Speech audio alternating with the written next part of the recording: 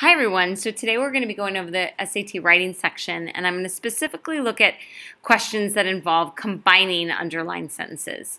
So let's jump right in, okay? So this particular paragraph is talking about how do you like those apples? Marketed as Smart Fresh, the chemical 1-MCP has been used by fruit growers since 2002 in the US and elsewhere to preserve the crispness and lengthen the storage life of apples and other fruit, which often must travel long distances before being eaten by consumers. Now we're looking at number 23. 1-MCP lengthens storage life by 3 to 4 times when applied to apples. This extended life allows producers to sell their apples in the off-season, months after the apples have been harvested. So the first thing that I do when I'm looking at combining sentences is I look to see how I like the sentences written. And I like these. They're both good. They're short. They're organized well, and they have proper grammar, and they have a good progression of ideas. The first sentence, though, there's a couple ways I might bring in the apples first, because right before it they talked about apples and other fruit. But that might be the only change I make, okay? I also noticed that because we've talked about lengthening storage life in that sentence, I might be able to get rid of this extended life. I might be able to get rid of that because it would be redundant if I was combining the sentences. So that's one way we can shorten things. So again, we're trying to shorten it if we can. Make sure that we don't modify the sentences if they're well written. Make a nice progression of ideas and reduce redundancies. Okay, we also want to make sure that they're right, that they don't add additional information or words that don't make sense, because that can happen on the test. They'll do that to trick you, okay? All right, so let's look at the first one. When applied to apples, 1-MCP lengthens storage life by 3 to 4 times.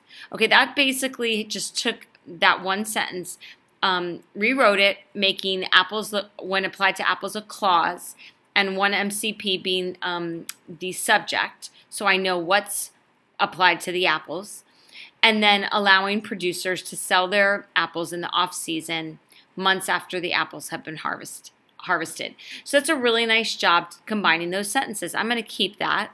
All right, let's move on. Producers are allowed to sell their apples months after they've been harvested in the off-season because 1-MCP, when applied to apples, lengthens their storage life by 3 to 4 times.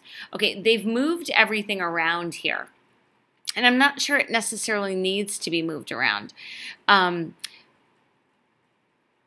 Producers are allowed to sell their apples months after they've been harvested also jumps right into this idea of producers selling, when right before that we were talking about just the fruits themselves being eaten and traveling long distances. So I'm not really fond of this one, so I'm going to get rid of it. All right, 1-MCP lengthens storage life when applied to apples by 3 to 4 times, allowing producers to sell their apples months after the apples have been harvested in the off-season. Okay, so that they reworded the whole thing, and it's really got some awkwardness to it, along with not a really clear progression of ideas, right? Lengthen storage life when applied to apples by 3 to 4 times. This 3 to 4 times belongs to the storage life, but we threw the apples in there in the middle. So I'm actually getting rid of that as well. I don't think it's effectively combining the sentences. Okay, last one.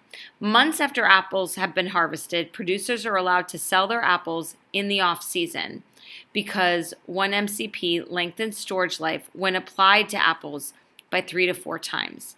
Okay, that actually brings in some redundancies. So months after the apples have been harvested, producers are allowed to sell their apples in the off-season. This off-season belongs to the months after the apples. They've kind of broken it up. They've increased the redundancies, and they also moved everything around. Like I said at the beginning, I don't know that there was a need to move everything around.